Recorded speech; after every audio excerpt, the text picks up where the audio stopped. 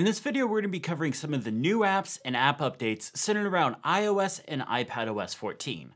Like always, I will put links to everything in the description below, so let's get to it. AnyBuffer is a place to store links, images, files, whatever. I've mostly been using it for research. I was using Agenda for this, but I've been using it to kind of store specific research materials. So PDF documents, links to specific web pages, talking about whatever for videos and other things that I've been doing. But I've also been using it as a read it later service. You can create folders in it, so I can create these buckets. So stuff for articles and videos I want to come back to and watch later, or stuff for research for videos.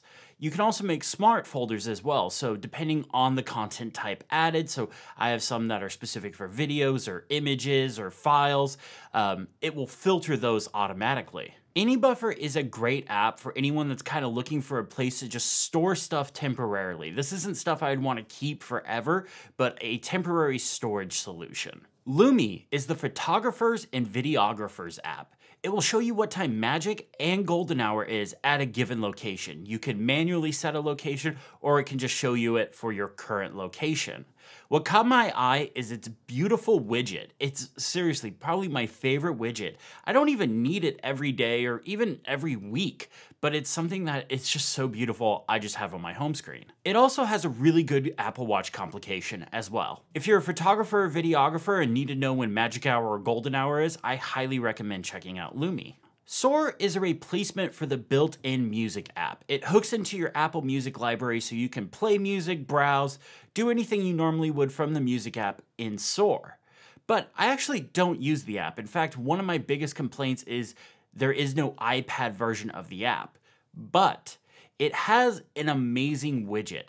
It has the widget the Apple Music app should have. When you add it, it shows what's currently playing and what's up next. It also has playback controls as well. One of my favorite things about the widget is I can tell it to automatically redirect to the Apple Music app. So when you tap on any widget, it is supposed to open up into that third-party app. But what Soar does, or the Soar widget does, is when you tap on it, it opens Soar and then quickly goes right into the Apple Music app. This is really what the Apple Music widget should have been. I've been using an app called Sofa for a while to track shows that I want to watch and movies I want to watch and games I want to play.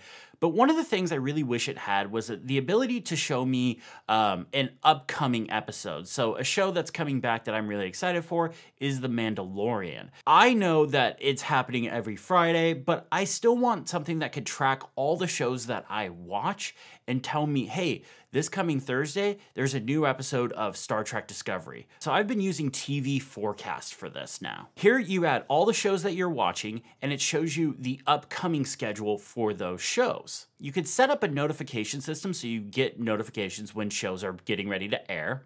But there's also a great widget that'll kind of give you a sort of calendar view, I guess, about what show is up next. Game Track is similar to TV Forecast. I've been using this to track upcoming games I'm excited about, but more importantly, my back catalog of games. I've been really focused on making videos lately, so my back catalog is just getting bigger and bigger. This is a great app if you're really into games and play a lot of different games on a lot of different platforms. When you add a game, you can add it for a specific platform, so if you are rocking both like a gaming PC and a PS4, you could kind of pick between those. It also has a good widget, which is going to be a big theme of this video because it is focused around iOS and iPadOS 14. The widget option is really great. Stacking the Game Track and TV Forecast widget together just makes sense. At this point, I doubt most people watching this video haven't heard of this next app. It's Widgetsmith. It's been a huge app that's kind of basically been taking over the App Store. It got really big on TikTok and YouTube. And basically, it's a way to create custom widgets. Now, there are a lot of these apps out here, and I've been going through quite a few, and I might make a dedicated video to building custom widgets with different apps. But a lot of those are really complex. What I like about Widgetsmith is it keeps the building of the widget simple. So some complex ones are like Scriptable. While I really enjoy Scriptable, it requires you to have knowledge about JavaScript, or at least the ability to get JavaScript from point A, put it in Scriptable, and create a widget out of it. So it's not as easy for everyone. With Widgetsmith, you can create custom widgets that include time, date, calendar, reminders, photo, weather, and even the position of the moon. Sticky Widget is a fun app, especially if you have a fondness for the Sticky Notes app on the Mac. You can add the widget to the home screen that looks like a sticky note, then you tap on it and you can type whatever you want there. You can change the font, the color of the sticky note, the font size, the spacing, whatever you need. This is great for leaving small reminders on your home screen. When I've been doing a little bit of photography shoots and stuff like that, I've been putting down must-get shots in this. You can also have more than one sticky note too on your home screen. You just have to change the note ID. Sticky notes is a great way to remind yourself of stuff you know you're going to forget. I'm like that, and I'm sure there are people out that are watching this. So when you unlock your phone, you have what you need to be reminded about, or a nice note from somebody, or whatever, just right there. Very similar to sticky notes is Scribblet. Scribblet is basically the same thing as sticky notes, but instead of typing text, you can draw things. So this takes advantage of the Apple Pencil and does really neat things with the Apple Pencil and Pencil Kit setup. So if you prefer using the Apple Pencil to just quickly jot down a note or something like that, this is the app for you. You could also put fun drawings on here. I'm not a very good artist, so I haven't been doing that, but I just used it for like quick, like, hey, I need to add this to my grocery list, or I need to do this really quick, or, you know, stuff that I didn't feel like needed to go into my task manager. This was kind of a great place for it to go. Speaking of the Apple Pencil, my channel is now sponsored by Paperlike. Paperlike is a screen protector, but not like any other screen protector. When writing on the iPad with the Apple Pencil, you're writing plastic on glass. What Paperlike does is it gives this texture feel to it, so it feels like you're writing on paper when you're using that. It's a great setup if you do a lot of handwritten notes or drawing and you just want that added friction for when you're drawing or writing things out. It's a great accessory to have with an iPad, and I will put my link in the description below, so be sure to check it out. Timery is one of my favorite apps. It's a time tracking app that I use to track how I'm spending my time throughout the day. I know it sounds weird, but it's actually really helpful to me and to keeping myself on track, especially when it comes to juggling multiple jobs. For iOS 14, Timery got a whole new widget set. One of my new favorite widgets is the ability to show me how I'm spending my time throughout the day. It also can kind of shame me into like, hey, maybe you should stop watching television and get to work when you should be working. It also added two features that, well, to be honest, I asked for. The first is a new shortcuts action that allows you to create projects through Timery. These will create projects for your Toggle account, but through Timery and through shortcuts. So this is great. Anytime I start a new video project, I've added this action in there, so it'll create a whole new project in Toggle, and then it'll create the project in Things. That way I can track my time and track my tasks. The other feature is the ability to archive projects. So if you delete a project in Toggle, that makes all of that time that you've tracked go away. But if you archive a project, the time is still there, it's just not showing up as an active project anymore. So this is how I always finish off projects. I archive them, I don't delete them.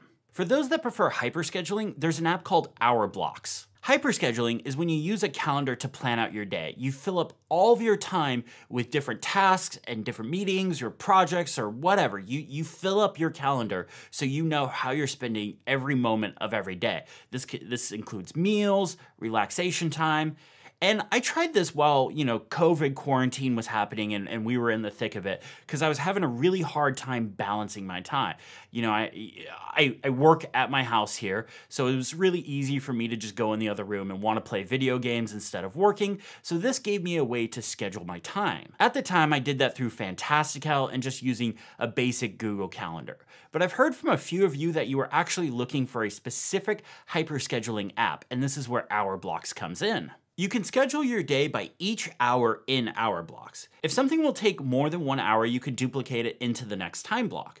If there's multiple tasks that need to be done within that 1 hour, you can add sub-blocks. There's also a to-do list for things that don't need to happen within a certain time block, but you can specify if they are urgent or can be done whenever. Hour Blocks is a great way of scheduling out your day if that's how you want to do your productivity system. Aviary is a new Twitter app, and what I like about it is it's a good iPad Twitter app. The first-party Twitter app is terrible for the iPad. It just has this massive column for all the tweets, and then it shoves all the trending stuff in your face.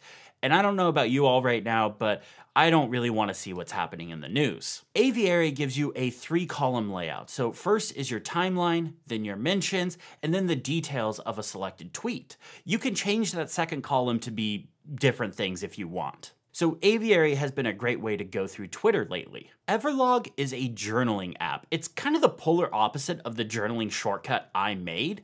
It's all about typing instead of handwriting with the Apple Pencil, though you could handwrite and use the new Scribble feature if you wanted. It's easy to go back and pick a specific date, and you can go back and read that journal entry, or you can just pick the today and start writing. You can write whatever you want. There's no real prompts if you don't like that. For me, I'll be sticking with my journaling shortcut, but I'm sure there's some people out there that prefer typing over handwriting or just don't want to use a shortcut, they would rather use an app. In one of my daily iPad workflow videos, I talked about how I've never found an email app that I really liked. A lot of you mentioned Spark, and I had tried Spark in the past.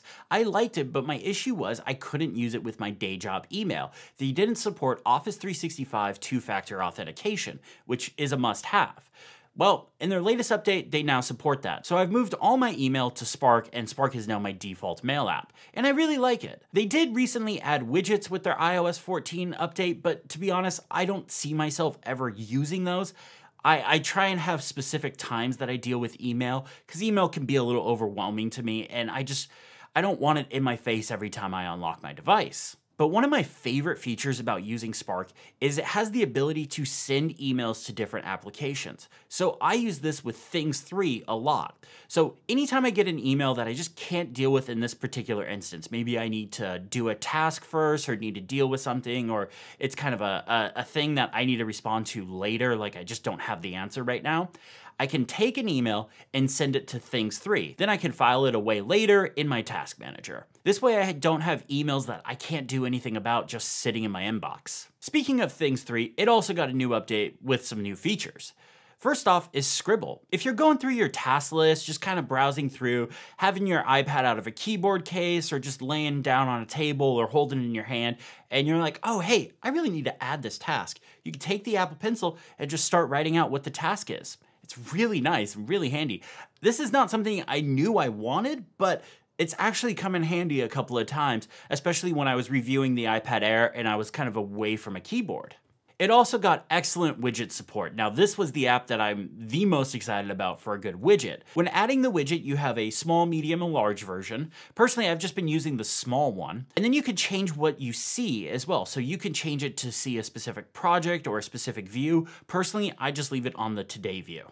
On the 2x1 and the 2x2 widget, you get an extra button that allows you to quickly enter the new task view. I use a shortcut for this, so I'm not missing that personally. Fantastical also got Scribble support. You can just start writing out a new calendar entry and it'll use the great same natural language input to input that task as a new calendar event. Fantastical and Things have done a great job implementing the new pencil features when honestly, I don't think anyone was expecting or asking them to.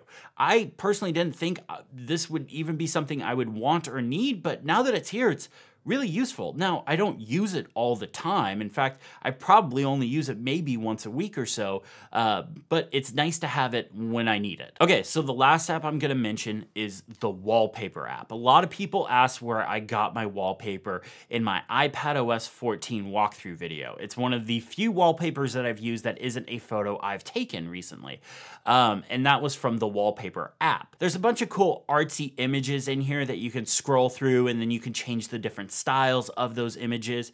It's a really interesting app if this is the style of wallpaper you want. All right, so that's it for this video. Like I said, links to all the apps will be in the description below. Thank you all so much for watching. If you like this video, hit the thumbs up button, subscribe if you haven't already, and have a great day.